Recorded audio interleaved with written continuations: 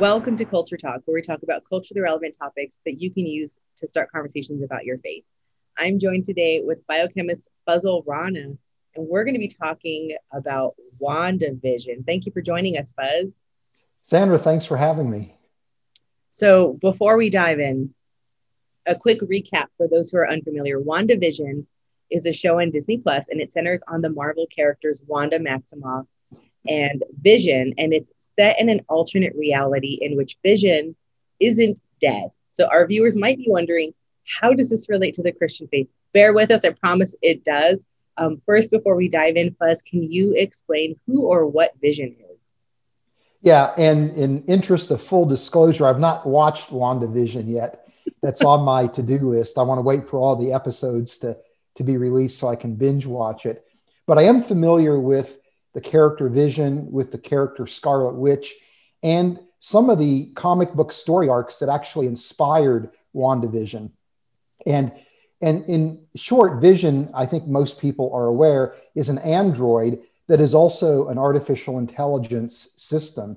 And so in many respects, you could think of Vision as being kind of an archetype of sorts for what philosophers and scientists would refer to as a post-human future. Yeah. So then when we think of Vision as representing a post-human future, how then do we connect that to scientific endeavors, like real scientific endeavors that are going on right now? What does that look like? Yeah, well, there's, of course, a lot of interest in developing artificial intelligence systems, but there's also a movement known as transhumanism, where people that are in that movement argue that really science and technology is going to be the way in which we ultimately alleviate pain and suffering in the world and usher us in as humanity into a utopian type of future. And their vision is that we really should be using science and technology as a way to modify our biological makeups, to enhance our capabilities beyond our natural limits, our strength, our intelligence, our psychological well-being. And in fact, they argue that our flaws as human beings and our biological limits actually are producing human pain and suffering. And so if we can correct that, we can actually, again, usher in a utopian future. Many people that hold to transhumanism even argue that this is a pathway to attain a type of immortality.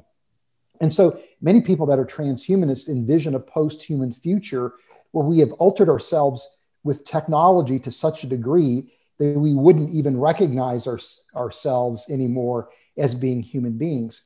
But as part of that, they also see artificial intelligence systems as being one of those post-human type of species where there would be a collection of different post-humans that exist.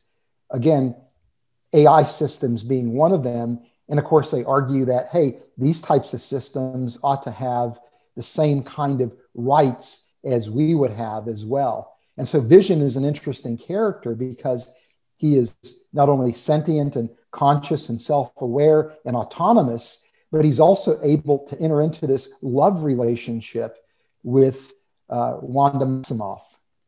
How do we start to have conversations about our faith? Like, how does it even connect? How is this technology relevant to conversations about our faith? Yeah, well, you know, what's interesting to me is that when it comes to a future with potential AIs that might be quote unquote self-aware or sentient, there's really two ways that people conceive these AI systems. One is like Vision, in which he's a heroic, benign figure. And the other is like an Ultron, where it's an AI system that could actually harm us as human beings. And in fact, there's a number of scholars like Elon Musk who are concerned that these AI systems actually could rule over us eventually. If they surpass our capabilities, they could rule over us, being kind of like overlords, or even drive humanity to extinction. And so, interestingly enough, people like Elon Musk have argued that we need to develop what they call neural implants or brain-computer interfaces that allow us to actually interface our brains, our minds with computer systems to augment our intelligence. So Elon Musk has formed a company called Neuralink that is developing these neural implants where the ultimate motivation is really a transhumanist motivation, where he wants to alter humanity in order to save humanity from the existential threat of AI systems. There's a lot definitely to unpack with this topic. And I know that first of all, you've written a book, Humans 2.0, which I think does a really great job of giving all of the information, what the pros and cons are as far as transhumanism goes and this movement. But I think as we're talking about WandaVision and we're talking about the motivation with what's happening there with Vision and how it does actually really relate to what we see with transhumanism. As far as WandaVision goes, this alternate reality is created in an effort really to kind of escape reality and to avoid dealing with death and grief. And it seems like there's a similarity there with transhumanism and thinking about the hope that we're putting in transhumanism. Yeah, I mean, really, people that are transhumanists are ultimately seeking after really the same thing that we as Christians would desire, which is a world without pain and suffering, a world where humanity flourishes, and ultimately the hope of eternal life. Unfortunately, transhumanists are placing their hope and trust in technology, whereas Christians, we're placing our hope and trust in the person of Christ. And unfortunately, technology can never save us. It can improve the quality of our lives. It can promote human flourishing, but it can't truly save us. And one real easy way to understand why that's the case is something called the salvation paradox. Because if we modify ourselves to such a degree that we no longer are humans, but we're post-humans, then that which we've actually saved isn't us anymore. It's what we've actually created. So that's the paradox. That's the irony of the transhumanist vision. So yeah, I think that's a very fascinating topic. So as we look at this technology that we see in WandaVision, but that we see also happening in real life, how can we view that with fairness and without fear from a Christian perspective? Well, I think it goes back to this idea that really science and technology are a gift that God has given to us.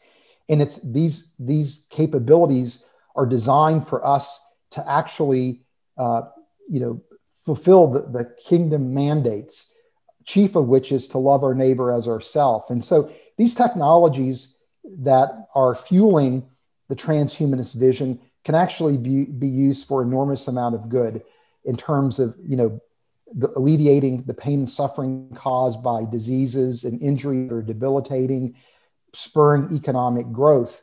So what we want to do as Christians is recognize the benefit of these technologies, but also understand the risks, and then be able to really articulate a Christian worldview-based cost-benefit analysis with these technologies and help shape the direction our society goes with these technologies. Yeah, I hope that people will really dive into the content that you have provided, because again, it's such a deep topic and we have a limited amount of time to talk about it here. So thank you so much, Faz, for joining us to talk about WandaVision and transhumanism. If you would like to check out more on this topic, go to reasons.org and search for Neuralink, and also look for Humans 2.0 anywhere that you buy books.